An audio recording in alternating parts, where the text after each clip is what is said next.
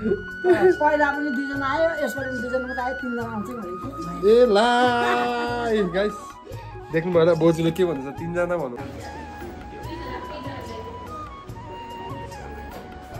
Happy Tika, bye, Soru. I'm Evergreen Bheena. Hello. Handsome Bheena. I'm Bheena Oluncha.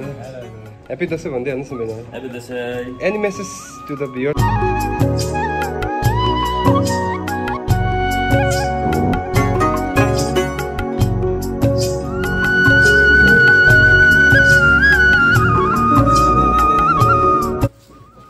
Hello guys, welcome back to my channel. So yes, today vlog is all about we are going for the Tika है 6 माइलमा हो आज 6 mile र माथि बुटुकमा so almost ढिलो भइसकेको छ हामी अन्त अब गेटिङ रेडी हैन सो यस गाइस हेर्दै गर्नुहोस् दशैंको ब्लग तपाईलाई कस्तो लाग्दैछ सो गाइस फाइनली हम लोग घर से निकल चुका है अभी जा रहे हैं 6 माइल खाना खाने के लिए आसिंग आंगी में तो बहुत रश हो रहा है अभी कितना बज गया 2:30 होने वाला 11 बजे से रेडी होना था तो यहाँ से अब मैडम हम उसके बाद जाएंगे दादाजी के में। तो गाइस देखते रहिए आप लोग क्या क्या मोमेंट्स होता है कैप्चर करेंगे।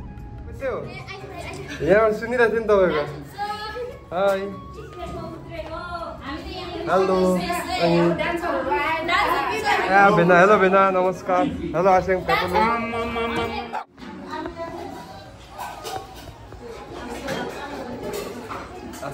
रिकॉर्ड गर्छु आसिङको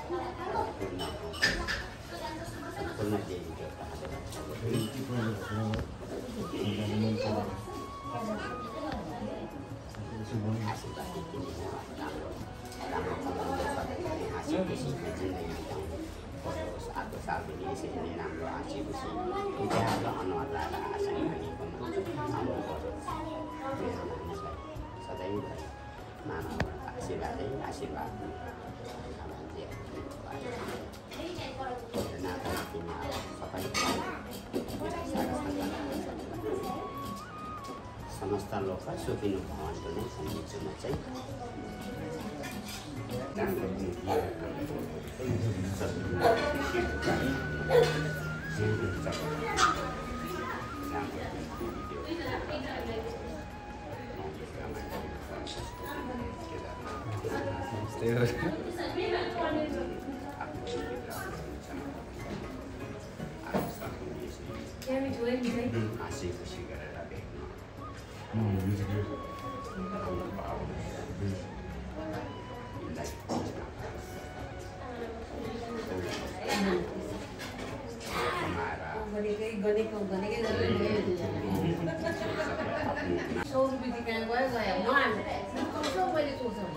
So guys, फाइनली हामी आसँग आएको टिका लगाइसक्यो होइन.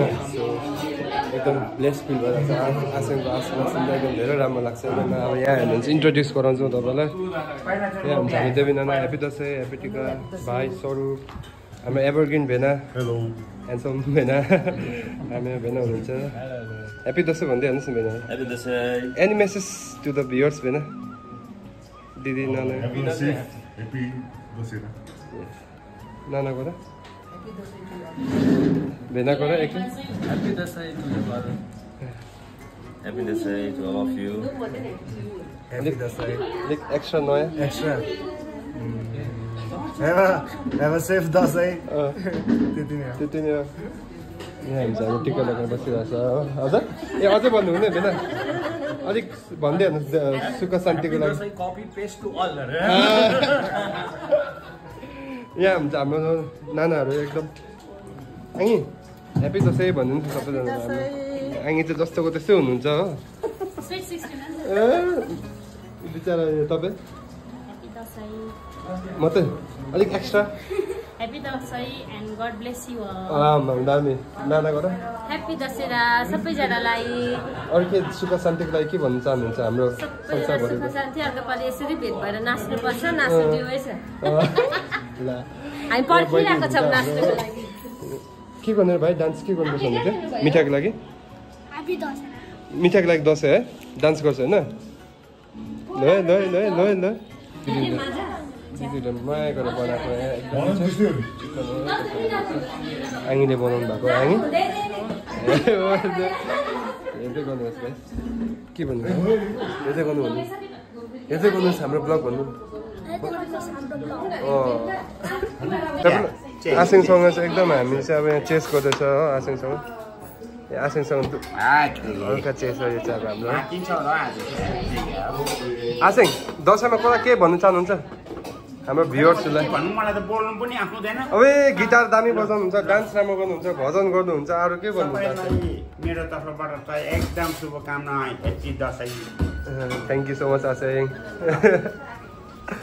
आसिङ चाहिँ एकदम ट्यालेन्टेड हुन्छ. आसिङको ट्यालेन्टहरू तपाईँले देख्नुहुन्छ अब एकछिनमा.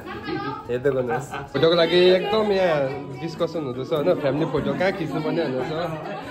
सबैलाई चुप लागेर आङीले भन्नुहुन्छ कहाँ खिच्नु भनेर. आङी है फोटोको लागि एसम्बल हुँदैछ यहाँ हो. यहाँ हाम्रो सानो भाइ पनि आएको छ हो. कुन चाहिँ ए उता उयो होला मार्को है. मार्को फोटोको लागि एसम्बल हुँदैछ. लाइन बनिँदैछ यहाँ हुन्छ. यहाँ राम्रो देख्नेछ भाइ. यहाँ राम्रो देख्छ. फ्यामिली फोटो पनि डन.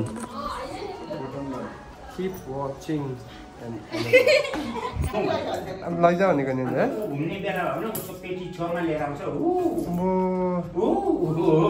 यहाँ गाई चाहिँ आसिङले पेटी लिएर आइज भनेको थियो होइन. त्यो चाहिँ मैले रेकर्ड गर्नु बिर्सेँ. यहाँ हाम्रो मार्कुले लिएर आएको छ. म उसलाई लानु भनेको.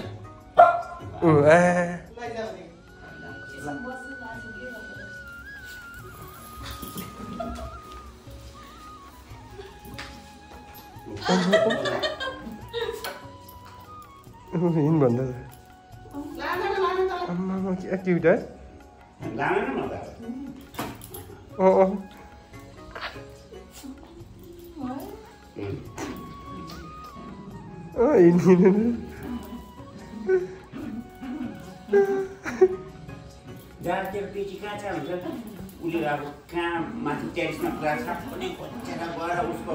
एकखेप लुकाइदिनुहोस् आसिङ. एकखेप लुकाइदिनुहोस्.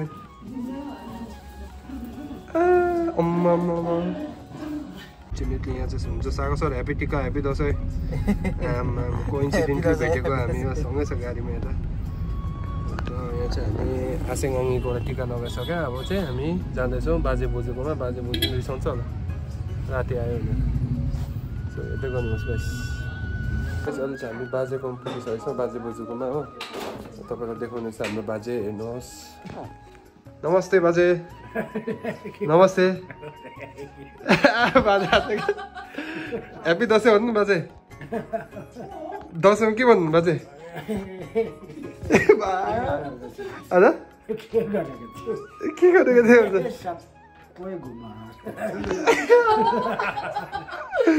बाजेलाई होइन क्यामेरामा ल्याएको नि. रिकर्ड गरिराखेको नि. के भन्नुहोस् न दसैँ के भन्नुहुने बाजे सबैजनालाई ए बाजे हाँसेको गयो ह्याप्पी दसैँ भन्नु भएन नि बाजेले हाँसेको छ ऊ फेरि हाँस्नुहुन्छ है बाजे यहाँ हुन्छ नमस्ते बोजू हाम्रो बोजू हुन्छ बोजू चाहिँ एभरग्रिन दिनको चाडबाड मनाउँदैछौँ हामीले हैन यतिकै जुन पर्यो बोजू हाम्रो दसैँ चाहिँ एकदम बढीला है पर्कमा बस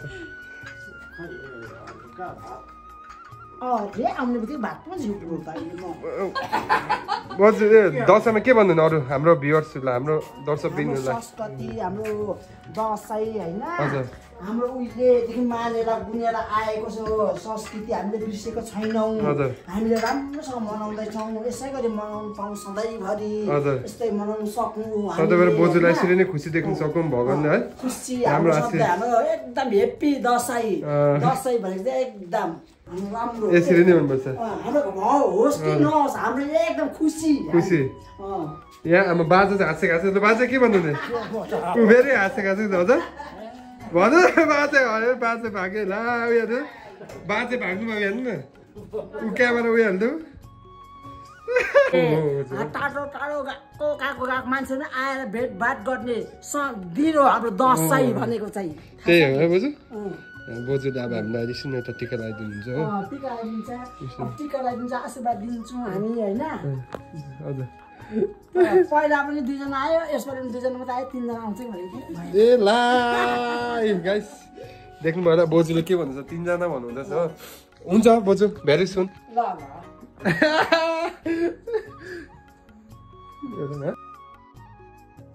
सो फाइनली गाइस हामी चाहिँ घर आइपुग्यौँ so we feel very blessed to be there अन्त तर के अनफर्चुनेटली बस्नु भन्दै थियो होइन बोजूले बोजू बाजे चाहिँ गुरु गर्नुहुँदै थियो बस तिमीहरू भन्दै थियो होइन तर गेटको चाबी चाहिँ हाम्रोमा हुनु कारणले गर्दाखेरि चाहिँ बस्नु पाएनौँ र केही प्लान पनि गरेको थिएन अन्त एकदम के भन्दा अब एकदम राम्रो भयो होइन जहिले पनि बोजूहरूको घर हामी टिका लाउनु पाउँछौँ वी फिल भेरी ब्लेस्ड ठुलोहरूलाई हामी आदर गर्नुपर्छ होइन अलवेज रेस्पेक्ट एल्डर्स भन्छ किन उहाँहरू अहिले मतलब छ र उहाँहरू है यत्रो है 85 बाजे 81 बोजू 77 त्यस्तो केही हो एज र स्टिल अहिले पनि अब भगवानको काममा नपुगोस् राम्रै हुनुहुन्छ विचार कतिवटा बिमार छ तर पनि स्टिल अब यति उहाँहरूको ब्लेस फिल भयो त्यहाँ टिका लगाएर तपाईँलाई मलाई चाहिँ अब तपाईँले सोध्नु हो मलाई चाहिँ एकदम दसैँ भनेपछि नै ठुलो मान्छे भेट्नु पाउँछ भनेर खुसी लाग्छ किनकि उहाँहरूकोबाट धेरै कुरा सिक्नु पाउँछ होइन हामी पनि अब बुढो भयो भने त्यही चिज हामीले फलो गर्नुपर्ने हुन्छ नि त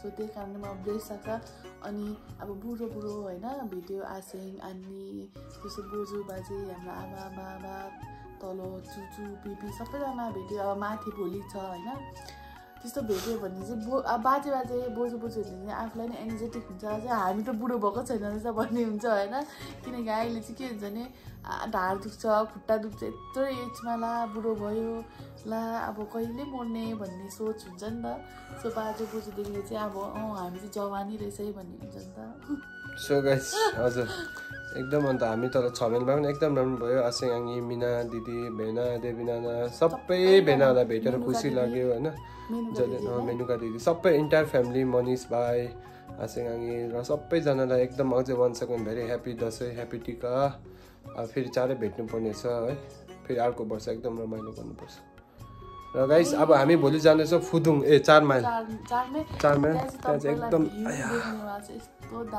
सिनेमेटिक भिउ छ गाइस सो बेसी बोलेको जस्तो लाग्यो thank you so much obviously चाहिँ हेर्नु चाहिँ मिट नखाएर नि यस्तो मोटे भइसक्यो हो यहाँ मिट नखाएर निन्द्रा हेर्नुहोस् आँखामा कति निन्द्रा छ गाइस पिस आँखामा निन्द्रा